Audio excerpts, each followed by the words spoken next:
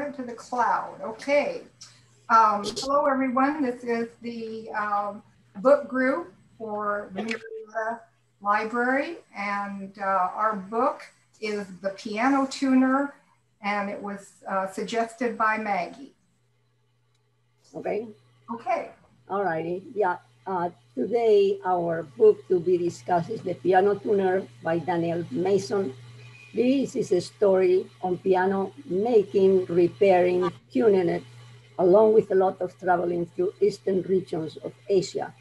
These surreal moments are grounded on real history and politics of the 19th century British-dominated Burma, when in 1880, Britain was consolidating their empire. Maggie, I have a request for Maggie. Can you lift your head up? Your mouth is not coming. I can hear you at all, Anne. Yeah, we need to. I cannot hear you. Anne, I yes. cannot hear you, Anna. We need to see your mouth, please. It's better now. Hear you, Anne. Okay, better. The problem, I don't know. Yeah, we need, Maggie, we need your head up so we can watch your mouth while you're talking. Okay. Better, yeah. Better? Here we are. Yeah. The threat to British rule of Franco-Burmese cooperation was compounded by local insurgency in the Shan states. The Thais until the 16th century had ruled much of Burma. The Limping Confederacy was savagely put down in 1887, and the bandit prince was captured and shot. On this dramatic material, Mason has written an imaginary story that interweaves invented characters and historical figures, political analysis, great poetic descriptions taking us along rivers, jungles for pages and pages. Edgar Drake, a piano tuner living in London with his wife Catherine, is summoned by the War Office and really asks, almost demanding, that he travels to the village of Mile Luin to tune an RR piano owned by a Sergeant Major Anthony Carroll. Drake is offered a pay equivalent of 1 year for a 3-month service. Edgar feels somewhat confined and restless in his own life, so after talking to Catherine, his wife, he decides to go. Takes his tools and some replacement parts for the type of the piano, so on November 26, 1886, he starts his trip from London to Marseille to Alexandria to finally the village of Mile Luin on the banks of the Salween River. It's a bamboo fort clinging to the side of the mountain, surrounded by forests, pages and pages of traveling along jungles, mountains, lakes, etc., etc. Burma is today what we call Myanmar. Arriving in Mile Luin, he is taken to his quarters and meets mysterious Kim Mayo. She speaks English and seems to become his helper, in a way, later a little bit more. He later meets Sergeant Major Anthony Carroll, owner of the RR piano, shows him the piano, which of course, due to the humid climate of the area, is very much out of tune. Mr. Carroll is not too demanding, lets Drake move at his own pace, and also asks him to accompany him in some trips where he meets some of the natives' governors. Carroll is also a knowledgeable doctor specializing in malaria, diarrhea, and rabies, common diseases on that part of the world. People in England get vaccinated for those maladies, but the medicines are not sent over there. After the error is tuned, and a lot of explanations given after the steps of the tuning, the doctor wants to hear a concert. Edgar says he's not really a pianist, but a tuner, but he does play music for him. Anthony Carroll leaves for days at a time. Edgar doesn't know to where. He's developing some feeling for Kim Mayo, although he doesn't want to admit it to himself. The longer he stays, the more his life becomes interwoven with the local communities and of course with Mr. Carroll and Kim Mayo, to the point of not missing England that much anymore. Carroll's authority and and knowledge of the country are set against the War Office simplifying versions on Anglo-Burmese politics. He seems to have gone native working for them rather than the British. Drake becomes implicated because he has accompanied Carroll in several trips and also met some of the native rebels and saw his tours, and the piano itself become victims of the war of the empire. The ending is sort of puzzling. A lot of descriptions. The paranoia of the British soldiers led to a terrible tragedy that we, the reader, don't quite understand. The terrible reason that takes Edgar's life. Mason has the ability to transport us to unknown and alluring foreign countries. I love to travel. That is what this book was special to be, as if I could in my mind travel through the lush scenery and ambience that very distant and unknown to me country. I understand that the descriptions are very lengthy and Edgar is a bit undefined. What do you ladies think of the book? Well, I really like the book. You like the book? Good. I like the descriptions. I like the attention to detail. I really liked when you said Edgar was a little undefined. He was kind of defined in that he was like an introvert. Yeah. And he was really interested only in his piano tuning. Yeah. He loved music, but he didn't associate well with others. But while he was on the ship, he learned to play cards with the crew and other passengers. And I think he started coming out of his, I don't know, his shyness maybe. And he certainly did well when he was at Dr. Carroll's place, talking to the people and coming out. Kind of another side of him came out with, what was her name, Maylin? No, Ken Mayo. Yeah. I think I told Daylene at one point, I like this book because it wasn't a dysfunctional family book. Yeah. I am so sick of those on the market. I could scream. I liked, what do I say? I liked the description of the people that he met. Yeah. And I was really interested though. Did you all get to the end of the book? I did. Yes. Yes. Okay. Well, I hope I don't spoil it for you. Go ahead, because I have an explanation. I kind of thought it was interesting in the British paranoia, how they felt that Dr. Carroll was undermining their political reign in Burma or Myanmar at that time, and how they blamed it on the French and the Russians. And I thought, don't those Russians ever get out of other people's business? But I think it was their paranoia and possibly correct thinking.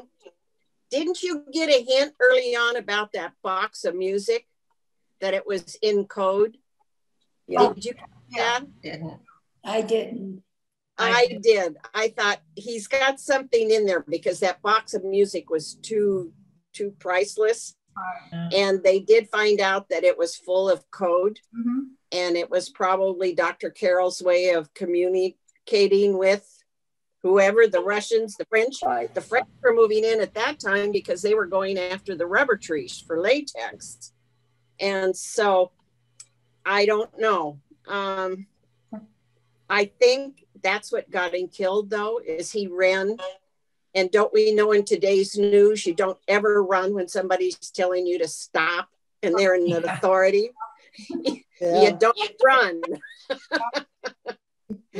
And I think that that's why they shot him, is that he just kept going and wouldn't look back. So they thought he was a spy also. They thought because he went with Dr. Carroll to the other provinces to meet with the other lords, that they were plotting something and he was going along with Carroll. Mhm. I don't think he knew what was going on. I really don't. I don't either. Agree. Not politically. I just don't think he knew. No. But he felt through the culture at that time, you really didn't say no to things. And he was invited to go on these trips, like that hunting trip, when actually they were going out bird watching. And that other one up to see the, what was it, the bandits or something. I think he just felt like he couldn't turn Carol's request down, so he went. But I don't think he got in on the political stuff. I don't But think, that's why I like the book. You asked. I don't think he got in on the political stuff either, but I think the reason he went on the expeditions with, you know, the ones you mentioned, is because he was coming out of his shyness. It was a whole new world for him, as was the possible girlfriend whole new world, or one night stand, or whatever you want to call it, which didn't happen. But I just never knew if Carol really was a spy or not. I just couldn't tell. And I could see why he was shot, because he looked, obviously, they thought he was going to undo some of their doings. And Well, it all kind of made sense because Dr. Carroll was always, remember, he was always leaving and nobody knew where he went. And they just said, oh, he's a very important man, but he, you know, he's going to be gone for a couple days or whatever. And then when he took Edgar with him for this meeting with the Lords, he sort of explained to Edgar, do you know that by coming with me, you're actually complicit to what I'm doing? Mm-hmm. And Edgar was very upset about that. And yeah, was insistent upon the fact that, you know, he was in the Queen's service and he was there to serve the Queen. Right. And he was really angry. And then after the meeting, when Dr. Carroll told him, oh, they had this peace treaty thing and they all agreed to it and everything, then Edgar didn't say anything about it anymore. You know, they were all sort of like hiding things from each other. Do you really think that Dr. Carroll was able to bring peace to the area through his music and medicine? And there was something else, peace talks or something, instead of fighting? Do you think that music and why that piano was so important? That, I don't know, did he play it? He did play it, right? No, he didn't. No. Did he know how to play the piano, or was that just? No, Dr. Carroll, did he play? He must have. He said he did. Yeah. He did? Okay. I don't remember. Dr. Carroll, to me, I think Maggie asked the question, which of the characters did you find the most interesting? I simply didn't find any of them interesting enough. But Dr. Carroll was, in this author's mind, more of a Bond villain-esque kind of person. Somebody that was slightly, possibly deranged, lived in an isolated world of his own kingdom, his own making, out of touch with reality. And it strikes me as an early Sean Connery Bond kind of character.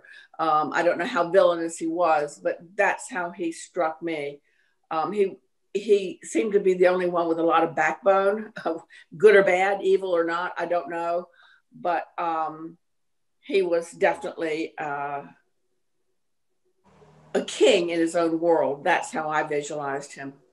I think the crown kind of made him like that, because in all of his previous, oh dear, what do you call it when you're assigned somewhere? Postings. Yeah, postings. Postings. Yes, thank you. He was always very successful. And he never heard anything but praise. So that could have made him kind of an egotistical, big-headed person, you know? He didn't have any failures along his career. Yeah. Yeah. No? I think that he and both Dr. Carroll and Edward were in a lot of ways similar, at least at first. And I think that's what Edward connected with. He both saw them as in service to the Queen, but not in a military way.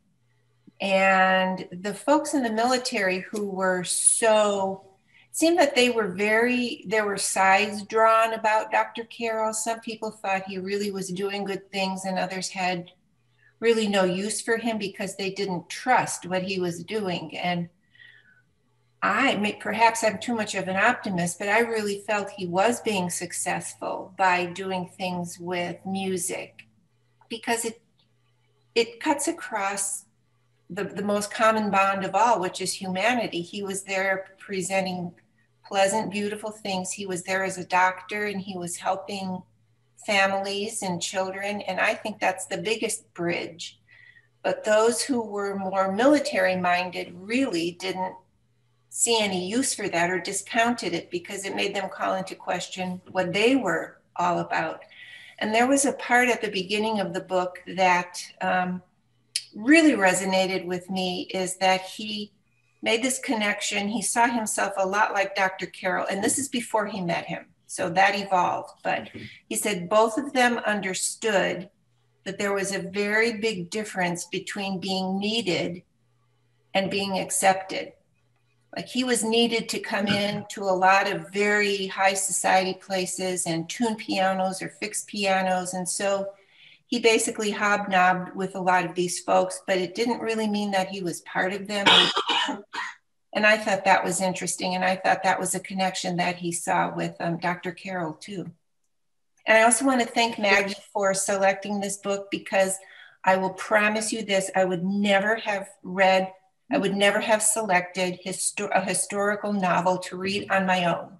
So thank you for stretching me. I appreciate it, Maggie.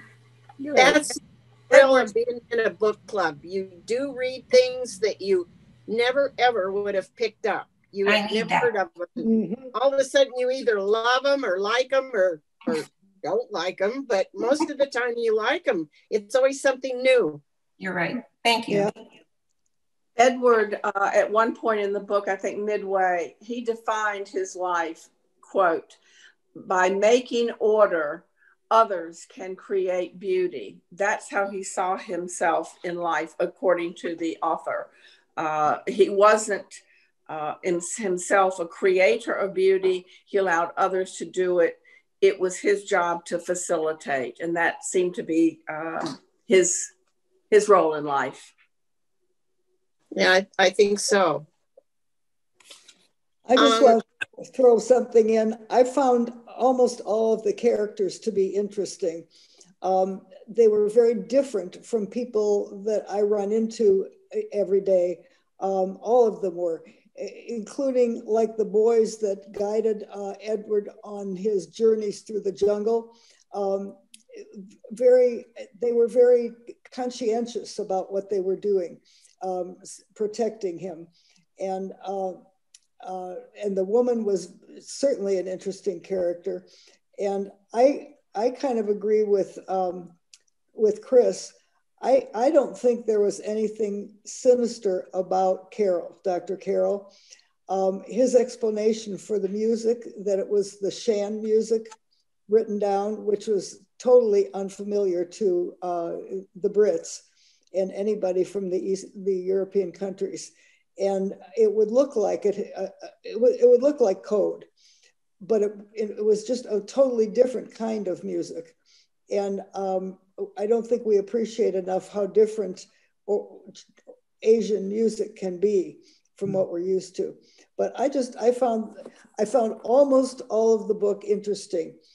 Where I struggled was with the sections that went on and on with Burmese language and place names, and that to me could have been trimmed way back.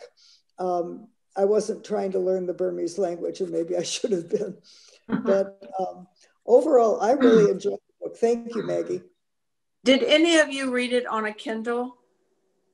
No. Well, I read it on, I read it on the hardcover. Okay.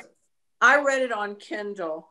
I'm familiar with the publisher. The publisher is called Picador, a respected publisher. The Kindle version was so littered with errors and run-on sentences and no quotation marks, no periods, improper capitalization. It was Really? It was an absolute mess. I started highlighting. I got so frustrated to show you guys. Of course, I realized my Kindle's right here and I can't show you guys, but it was a mess, an absolute mess of a production. Yeah. Wow. I thought there was too bad. I didn't know that would happen in any book. Yeah. I think that was the way the author was telling the story in places, is the way it seemed to me, where there would be some very intense dialogue between Edward and somebody else, and they would be going back and forth. And the way conversations can do when people's emotions are high, practically tripping over each other's words. And it would have been more clear if that had been marked off with quotes, but I was able to decipher it. It was this person and this person, just all very wound up in the conversation they were having. Yeah, it seemed to be something he did deliberately in some areas where he just represented these conversations just rambling and with no punctuation, no periods, no way for you to know who is speaking. So you were kind of left on your own there. And I, as a reader, I couldn't understand why an author would do that. I don't know what the effect was he was going for other than confusion. So maybe it wasn't your Kindle. No. I got a little bit lost when Edgar would go on his walks and then he would start talking about his thoughts or feelings or whatever. And sometimes it would go on and on and on. And I would lose track of if he was dreaming or those things were really happening to him, or, you know, that's what kind of threw me off a few times, because Edgar went off a lot by himself and would take these long walks. Yeah. I'm kind of impressed with the author himself. You know, he's a doctor now and he does research, and he started this book when he was. He wrote it at 26. Pardon me? He wrote it when he was 26. Yes, and he started it when he was in a foreign country, but I don't think it was there. I don't quite remember where it was, but he put it together while he was doing, it wasn't the Peace Corps, but say a mission, a year's mission out of the country. And then he came back to med school. And I think that's a lot going on in your life to be able to write a book. And he's doing quite a bit of research, and I do not remember what field it is, but. He's a psychiatrist. I think he really. He has a BA in biology. Yeah. And then he went on to become a psychiatrist at Stanford Hospital. Yeah. And he also teaches literature at Stanford University. That was it. So he's still doing both. I think he's a pretty remarkable person. Yeah. And did any of you think it kind of reminded you of Out of Africa, the movie? Well, it was a book too. Kind of did me. Anyway, not the premise, but just, you know, you're in a different place and you're meeting different people and don't really know what's going on with the different people. I really enjoyed it. I thought it was very good reading. There is a very good video on YouTube about the development of the Erod piano. And this young man is in a museum and he shows all of the harps that Erod developed and made over the years. He had to leave France. He was from Germany, but he went to France to study, but then the revolution started and he went to England and he made these harps. And eventually he went back to France, and that's where all of the pianos come from. They are gorgeous, absolutely gorgeous pieces of instrument, I should call them. I was going to say piece of furniture, but they're not. They're instruments. It would be nice for this gentleman who has such an interest in pianos if he had written another book, which I don't believe he has, about the wonderful musicians that played on his pianos. Right. Beethoven, Chopin, Haydn, Liszt, Mendelssohn, Wagner, Verdi. Wow. That's where the story would be. To me, that's where the story is.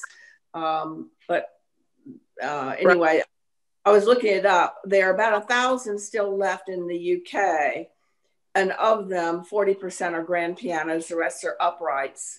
The grands are valued. The uprights, not obviously so much. But I think that would have been a wonderful second story. He's written 2 other books, one in 2007 called The Far Country, and then The Winter Soldier in 2018. But I don't know what they're about. But he has written 2 other books. Okay. Yeah, I think studying the musicians that use that piano would be very interesting. Yeah. Do you find any story around the book, a different story that kind of impressed you, or sort of a different kind? Because I had one, it was on page 290, and it says, actually,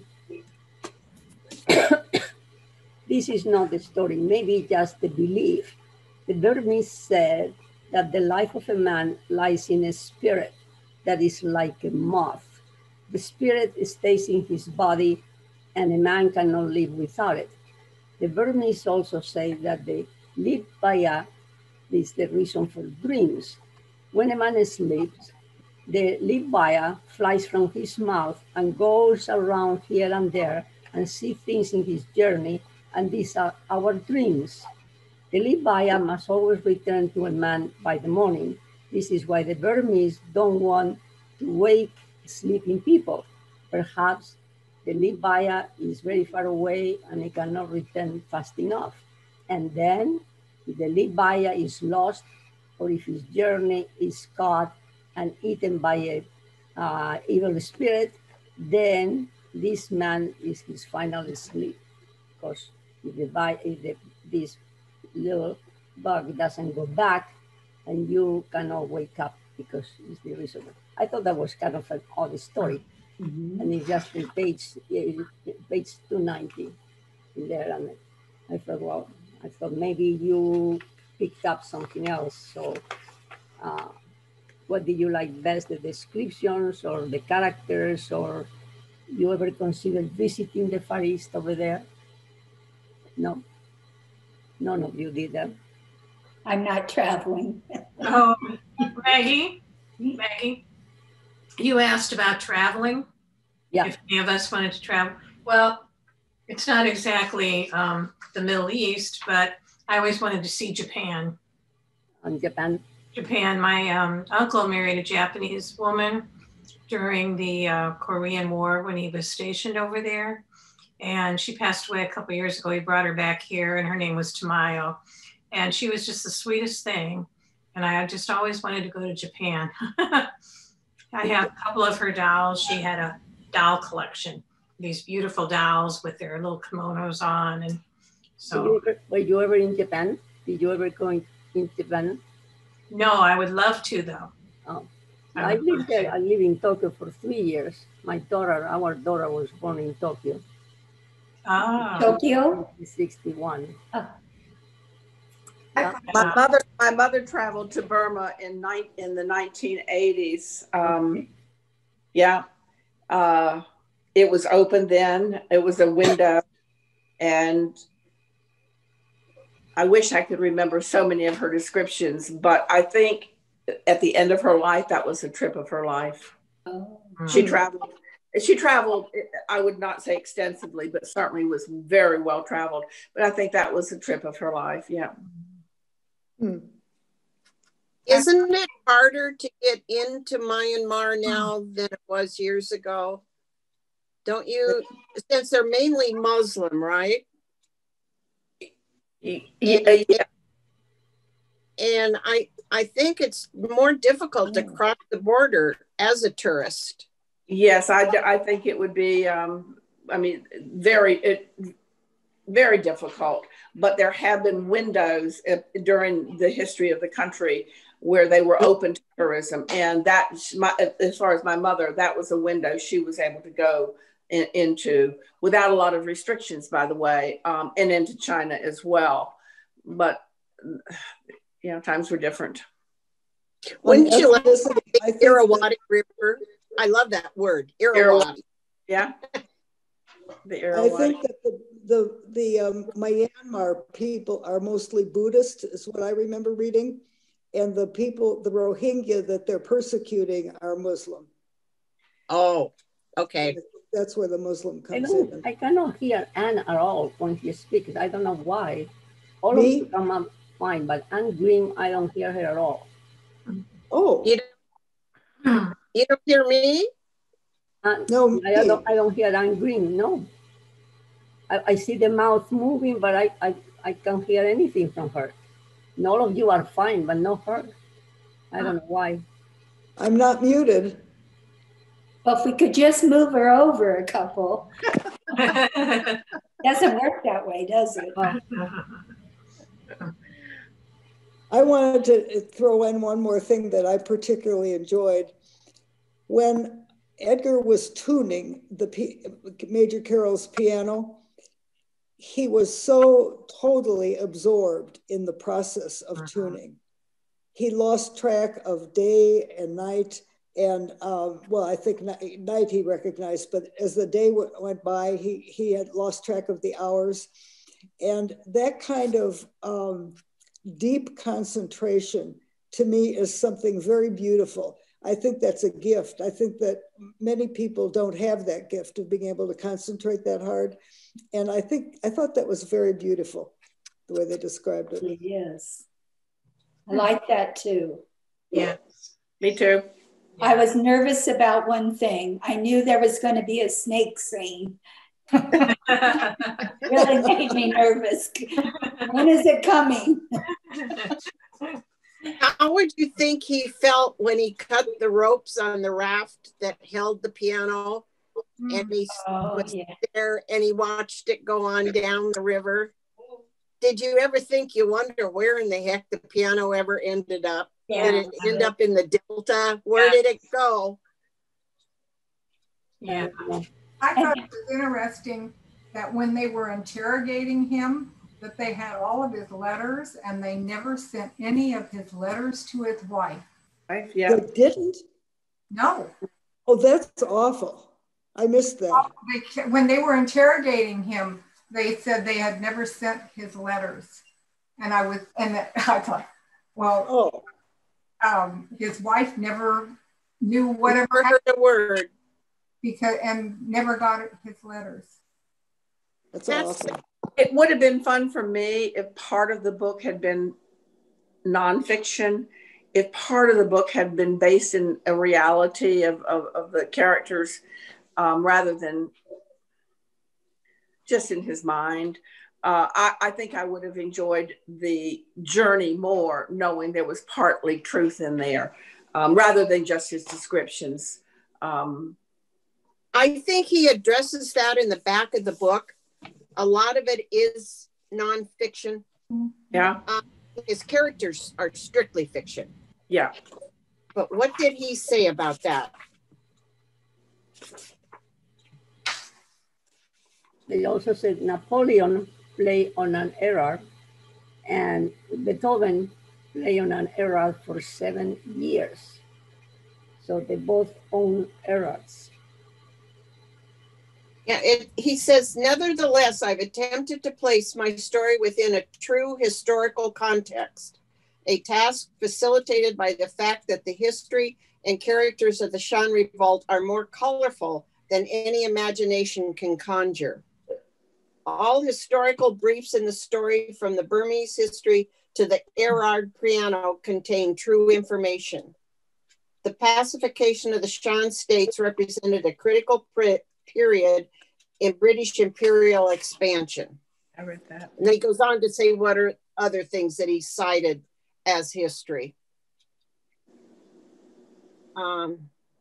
There's quite a bit.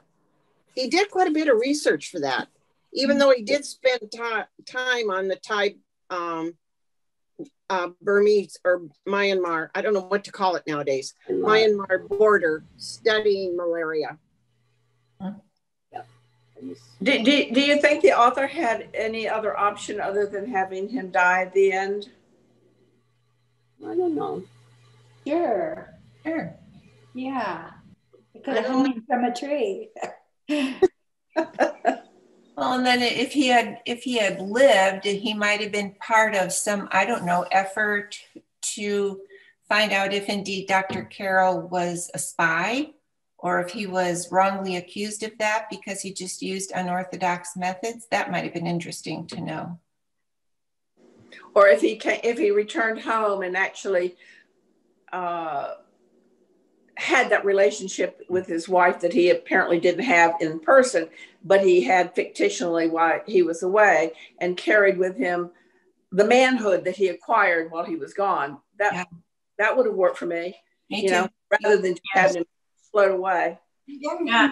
It left you hanging because you don't know if they ever knew what happened to him, or it just, that was very sad, I thought. It was kind of it was. I think I watched too many masterpiece things. And so I wanted there to be like a happy end. I wanted him to go back to England and reunite with his wife, and and have this wonderful life with her. And I felt bad for her. Yeah. She encouraged him to go and thought it would be such a good thing, but she really, didn't want him to go. I mean, she was really upset that he was leaving, but yet she didn't try to make him stay. And she never got his letters. And she never got any letters. Yeah, I thought that was very sad. Yeah. Very sad. Sad ending. Yeah. Yeah. He didn't want to go back to England. He wanted to stay there, I guess. Right. That's kind of blended in with the surroundings, and I guess he felt more comfortable on the Far East than he did in his Britain, So. Thank you, Maggie, for that book. It was something that, we would never have read without you. Right. Yeah, no, I came across, of course, at the store. And then I thought, well, let us see. So I started reading, and then I thought, well, it's going too long. But then, I thought, well, it was something different. And we talk about, the Far East and several different customs and surroundings. And I thought, well, maybe they will like it like I did. And if not, well, let's do that. So I'm glad that most of it was a good choice. Good choice. Yes, good. Thank you. Thank you. Now you have to pick up the next ones for next year, but you have a lot of nice suggestions. Okay. Going to the suggestions, I have a tally, and the ones that want to, what happened? What happened to Lynn? She left. Yeah. We have 3 people want to read your own book. And 3 people want to pick 12 books, and 1 person want to pick 10 books. So we've got a little bit of decision there to make. I have a question about for the people who want to read their own book. I'm not sure I'm clear.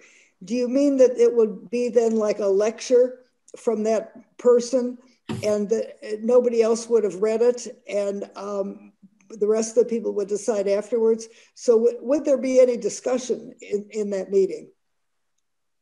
Go ahead. Go on, Daylene, sorry. Go ahead, Leslie. There would be more limited discussion if nobody had read it. But the difference, I think, is that if it's presented, like we're trying to sell that, we presented as though that book really mattered, not just, oh, I'm glad I went down this path to read this book, otherwise I wouldn't have read it, but a direct choosing of one book that really stands out and says, this is what I want to read, this is what I want to share, this is what works. And I've talked to other people in various other clubs because not everybody has the same interest. Ann Hickey mentioned she was a bit tired of families. Yeah, I'm done. I mean, I'm just done with them. 12-year-olds that have problems, I'm done with them.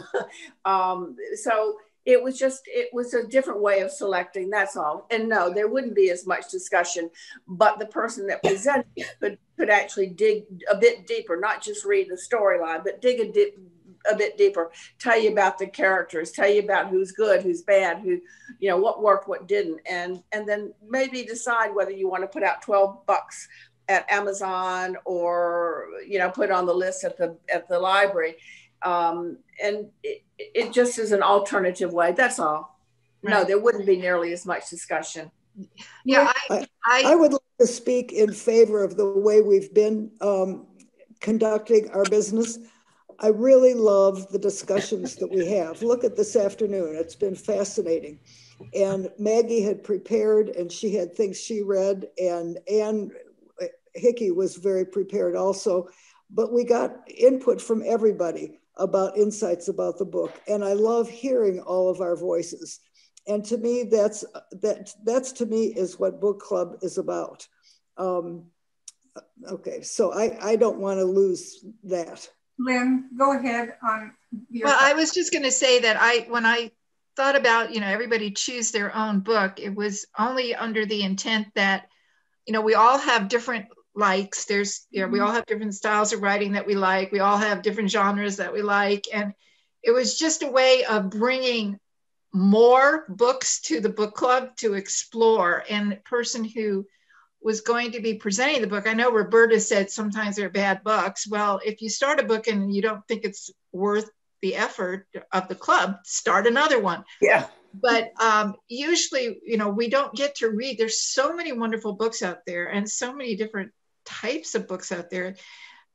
We don't get to do that. And I just thought of it as a way of introducing more books in, and that this, to me, the discussion would be in the presenters, not talking all the time, but giving out some way for the group to have a discussion about certain points. Like if there was a character development, well, you know, this is what we saw of characters. What do you think about character development? Or if it was plot line, or if, you know, I don't know, it would depend on the book.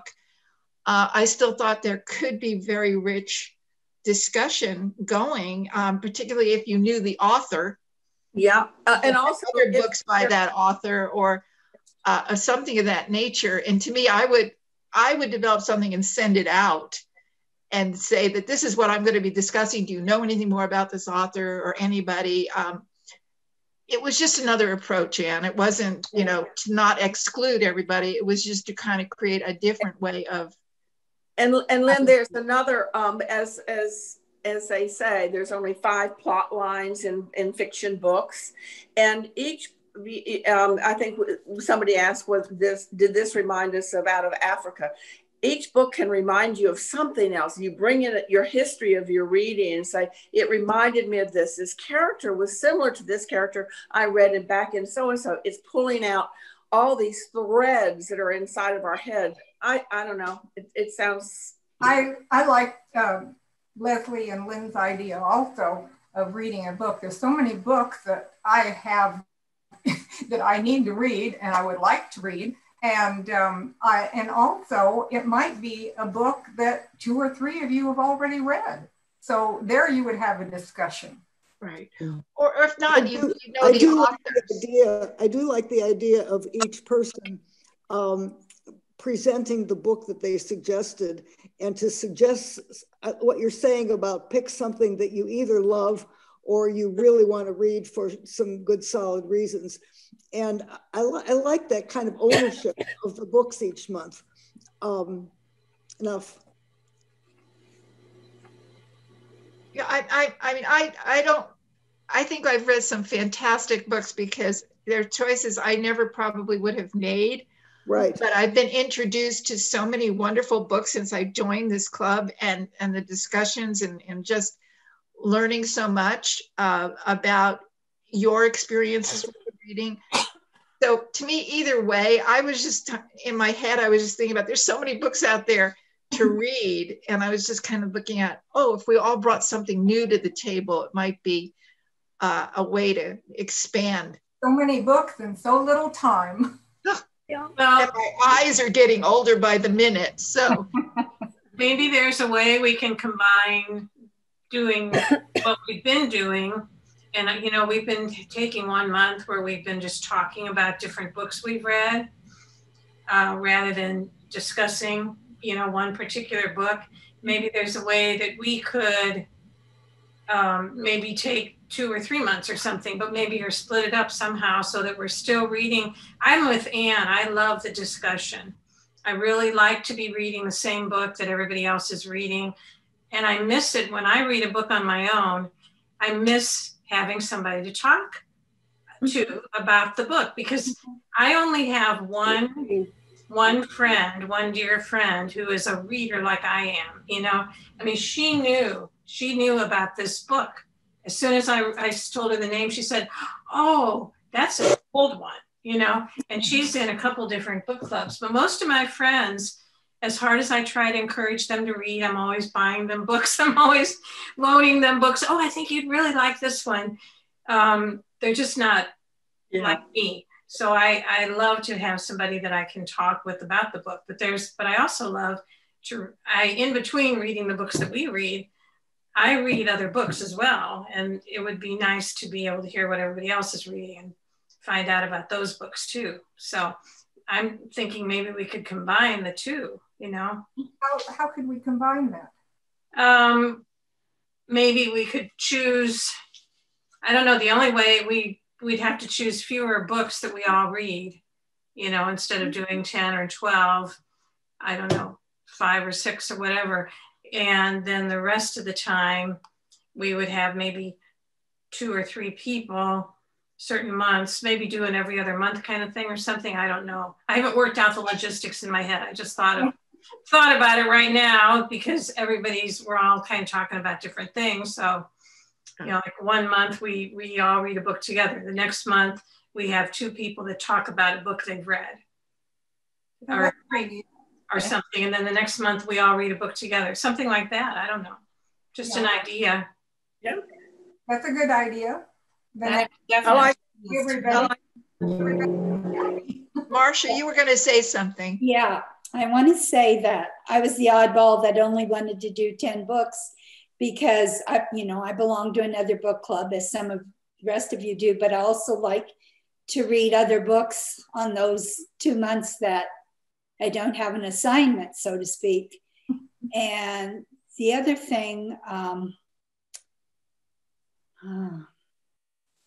what would happen if January and February, we started off with the new system, the new suggestion, and see how it goes to people that are very interested in sharing some great book they've read and would like to do a presentation like that, see how it goes.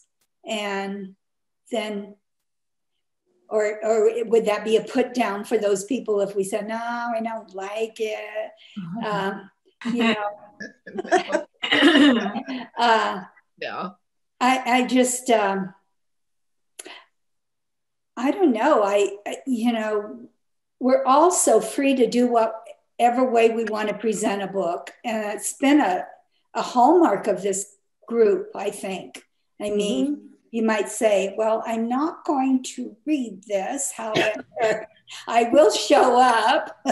But, you know, nobody really puts the other person down for how well they do or not do. And I think we need to keep that as a going item. But I'm certainly worth having someone try it. And all of us try it, but whether it's Kathy Cole's system or Anne's system or Leslie Ann's system or whoever's system. But 10 books is enough for me for one book club. And that's okay if it's 12, but that I was the one who said 10. I thought 10 was. So in that respect, I guess I was saying I like the old format. Yeah, I do too. I agree. But I don't have a problem with any format. I was just trying to come up with something new because our lives have just become so contained. I was just trying to think outside the box, but whatever the group would like is fine, because I will still put up the book that I would probably want to share individually. Sure. And, you know, think we all would, you know, really. I think we all will put up a book we want to share. I think we do. Well, I think we do also, yes. And that's, you know, that's the bottom line. But we still still have the books, but also have a time period for somebody to tell about a new book that they've read. Would that work? Just a thought. I'm thinking about over this past year and let's say last year, when the book list comes out and we do the presentation in January, the presentation is a very clipped little short definition of the book, and it doesn't really give you all of the insight. You have to go online to see if you want to read it, and that's what I do. And I know very much, Anne Grimm, that you have said that the job of being in a book club is to read the books. That's your commitment. I, on the other hand, if I see a book of which I am not going to be interested in, I'm not going to read it, because my time gets to be chosen by what I want to read. And so not wanting to let you down, Anne Grimm, because you drilled that into me, but I'm afraid, and I'm afraid for the future that I might not be there anymore, because there's certain books of types of books I like, adolescent, and you know, so, that I don't really choose to read anymore. So maybe if anybody else is out there like me that makes some sort of judgment decision saying, this is not really what I want to read. So I'm going to suggest I'll pass on that book. I'm right or wrong. I might be wrong, but I'm going to pass on that book, and I'm going to present my own book when it's time. And believe me, when I have passed on books and sat here in this group, mostly around the library, because that's where everything happened. I mean, it was just great. But I have missed books that I didn't read, and I chose to read once I heard the discussion. There were many books that I didn't read that I was glad I didn't read. But that's just me. And so maybe if somebody's upfront enough, like, and says, you know, we're going to pick 10 books, but I'm pass on one of them, and I'm going to present my own book for that month. Do you see what I'm saying? Where you know instinctively it just isn't the one you want to do and spend the time on. And so you raise your hand and say, I got a free month. I'm not reading that book, but I can do another book.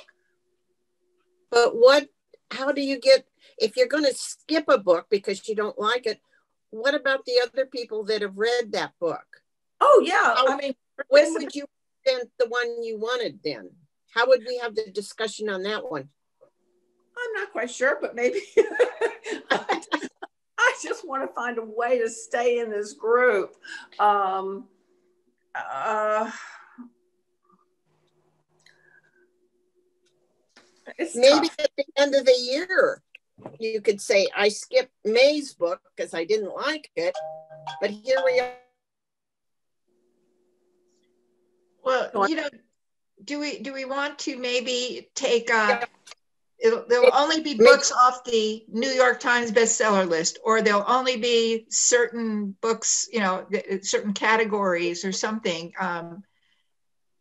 I don't know. So we get the latest that are out there. We get the newest.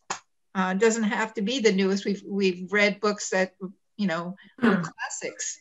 But it just seems like to me, it's mind-boggling how many books are out there. And there's so many that I would like to read and would love to read. And I'm exhausted thinking about them. There's so many of them. But, you know, I don't even know where to begin. I do know I have my favorite authors. I have my favorite genre. But I also like to go outside the box. I mean, so many books that have come to us and been introduced to us, I would probably have not chosen because there's so many others.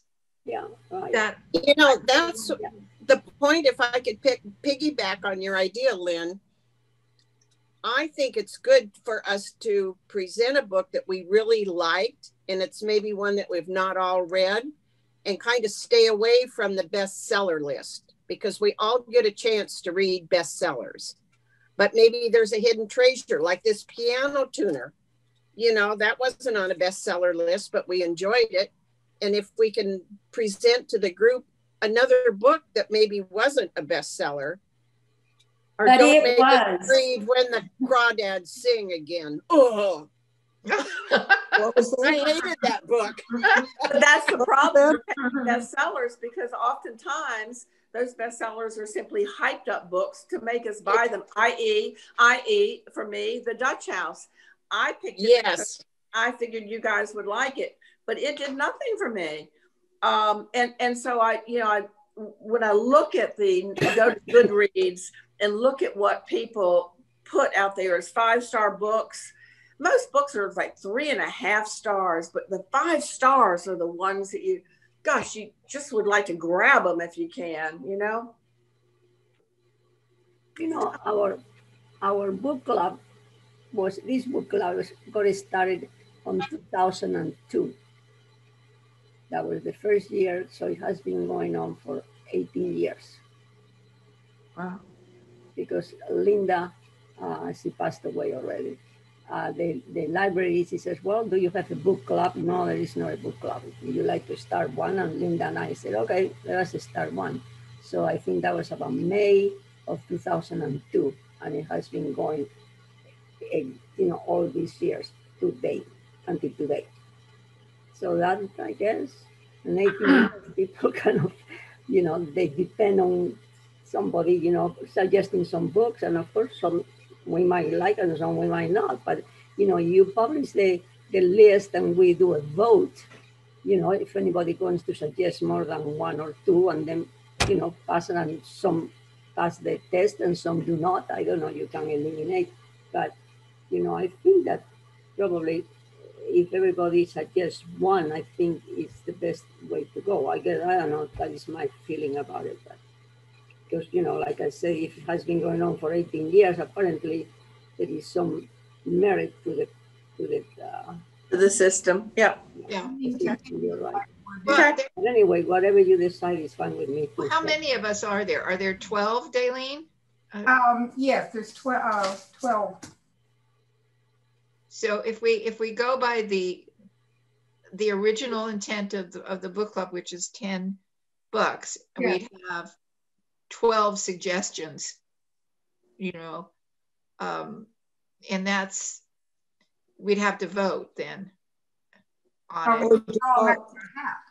Draw them out of a hat. We wouldn't have to draw them out of a hat. With the pandemic, voting gets awfully complicated. Okay, so I'm sorry. I think Marcia's wrestling on how to do it.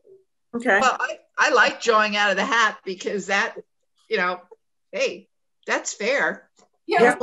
One suggestion from each person and then draw them out of a hat. Okay.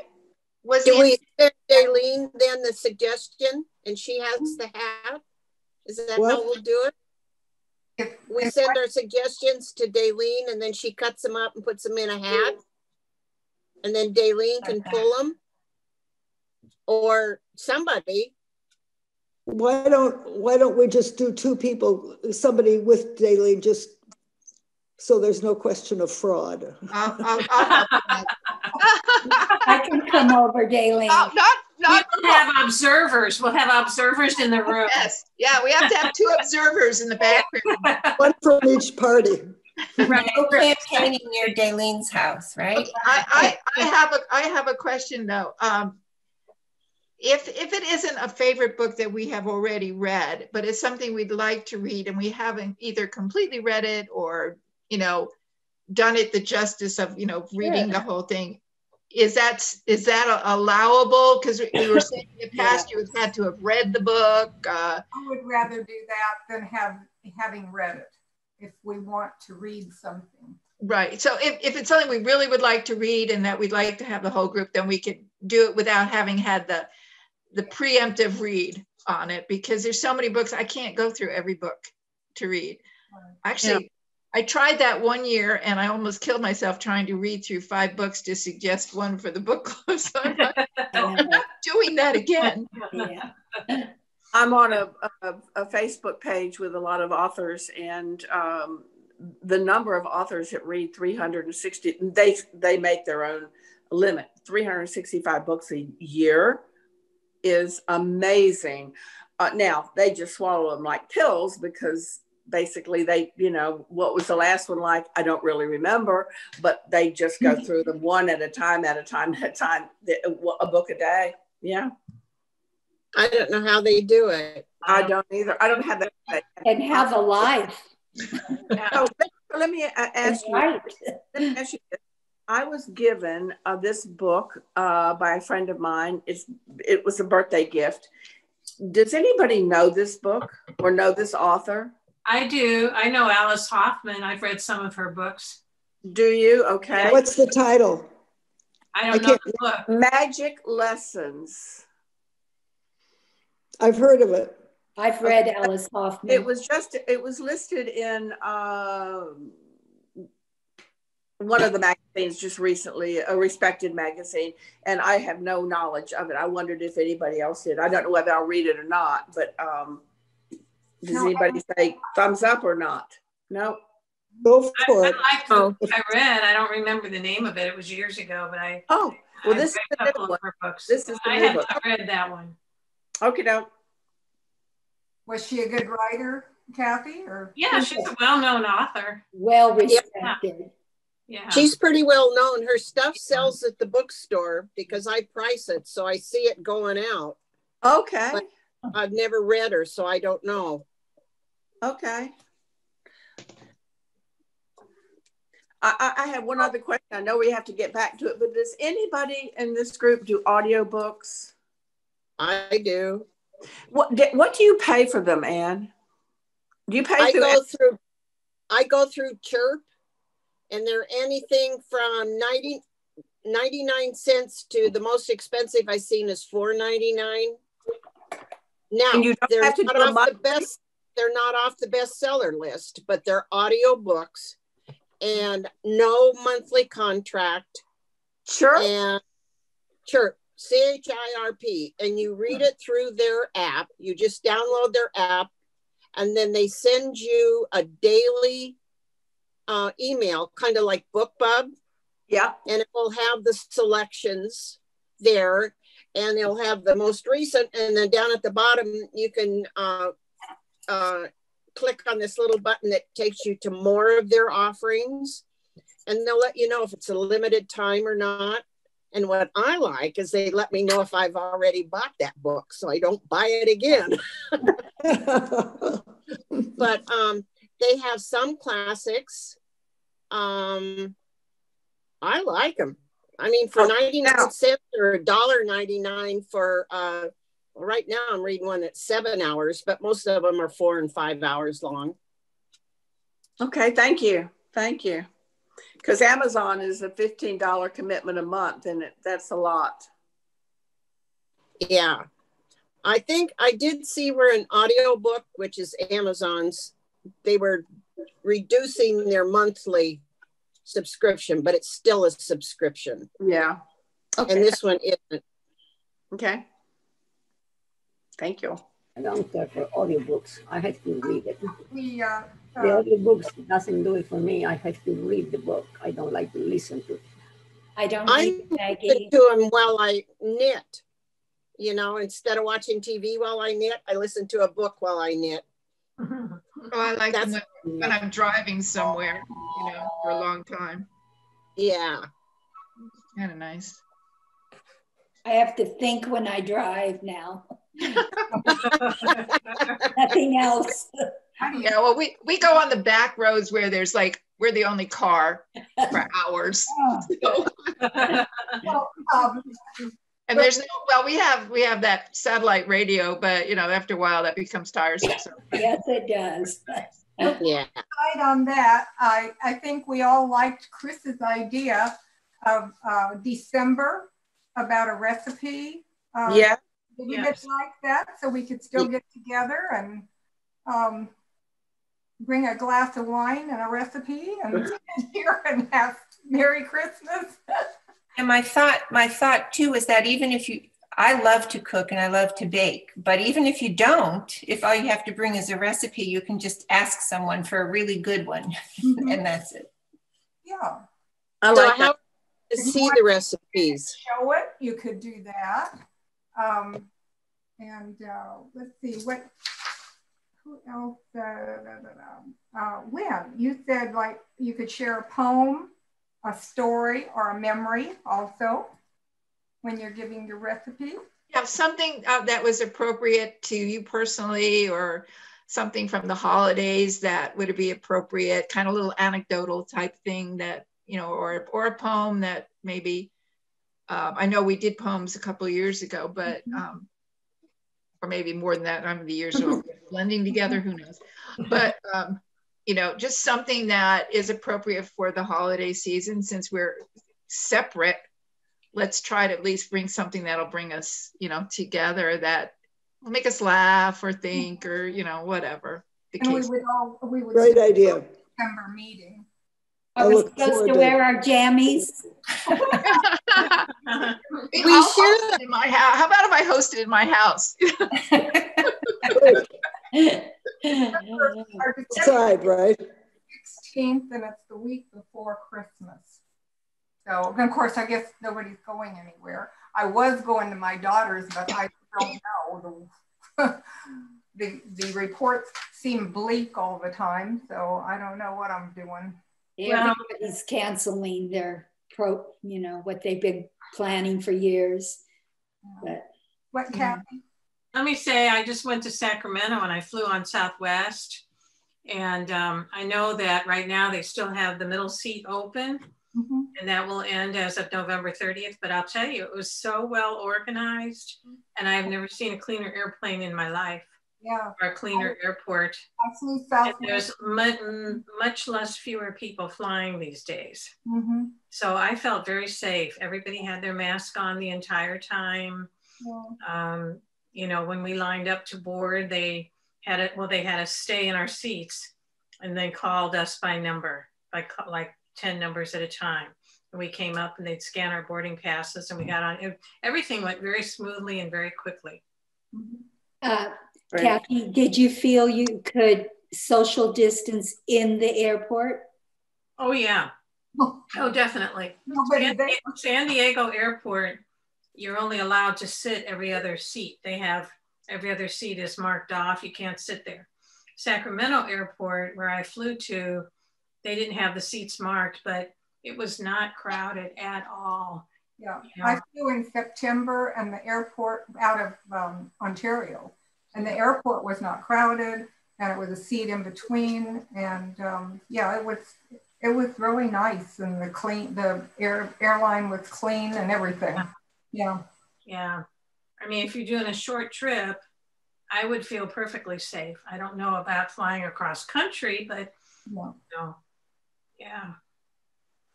Good for you. Lucky bum.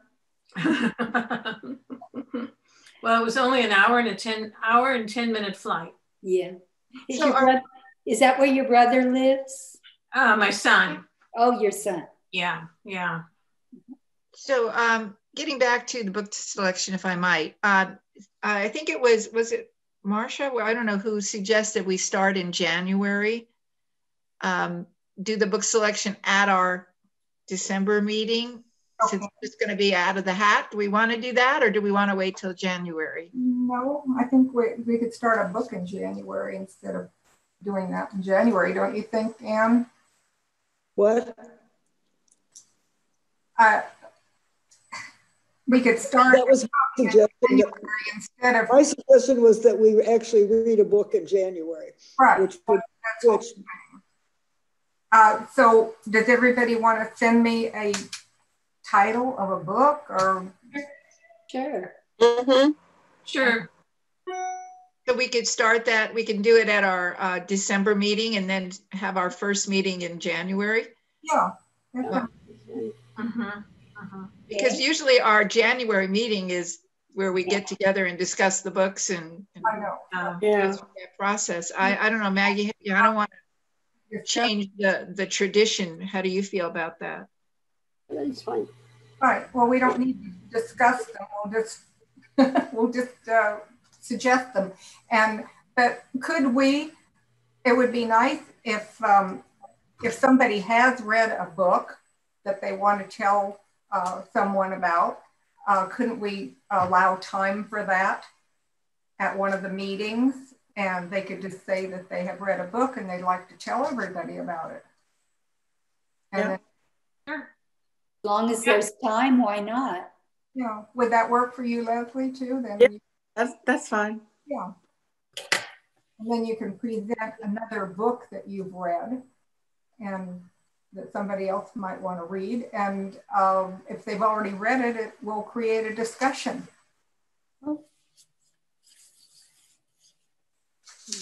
One thing that came out of listening to Leslie Ann, sometimes during the course of a year before your month comes up, you change your mind. That happened to Leslie Ann this year. I think we should be able to change our minds and just say to the group, I don't think that's going to be a good choice. Here's what I'd like to propose instead. And let everybody know. Now, some people buy all the books at the beginning of the year, so that would throw them off. But I think we should be allowed to change our minds at our age. I do too. I think it's a good suggestion. And the other thing, I want to reassure Leslie Ann that you are very welcome in the group. I know I speak out too strongly about the idea that we should all have read the books. That was my pledge to myself when I first joined the book club, and I treasure it. But that doesn't mean everybody has to do it. There's room in here for people who don't read all the books. That's always been true. Thank you. I hate to let you down if I don't, and the option is just not to be there, and that doesn't work for me either. But thank you, Anne. Yeah. No, you're always welcome. You always have something interesting to say. We value your opinion. Thank you. One thing before we go, I said Roberta, she did not come, and she sent me this. She said, I'm not sure I will be attending on Wednesday. My daughter is visiting and I have a doctor's appointment. Plus, I only read 87 pages of the book and am not sure I will finish it. I did like what I read, except I skipped over the history sent by Major Carroll. I thought the writing beautiful and the descriptions of the exotic part of the world intriguing, since it is so unfamiliar to me. I have traveled many parts of the world, but never considered going there. Hopefully you will be doing a video again so I can hear what others thought of it, Roberta. And yes, we are doing a video and she can see what we've done here. Right. Okay, does anybody else have anything else to? No. Hey, Jaylene. Question, in December, will we decide who does January? Oh, yeah, we'll have, well, whatever book is chosen, it would be their book, yes, I guess. So you mean the first one you pick out will be January, second will be February? Yeah. Or maybe we just have to pick what month we want. I cannot do January and February. I'm having some surgeries and so I can't do those two. Oh, okay. Why don't we include a note if there's some months we can't do? I'll work with you, Lean, on when you pull them out of my hat and then just putting a calendar together. Yeah, put it on your. So include a note if you have requests about when to do it. That's great. But Marcia, you'll be able to read the books? Oh, yeah. Yeah. Maybe my first audiobook. Who knows?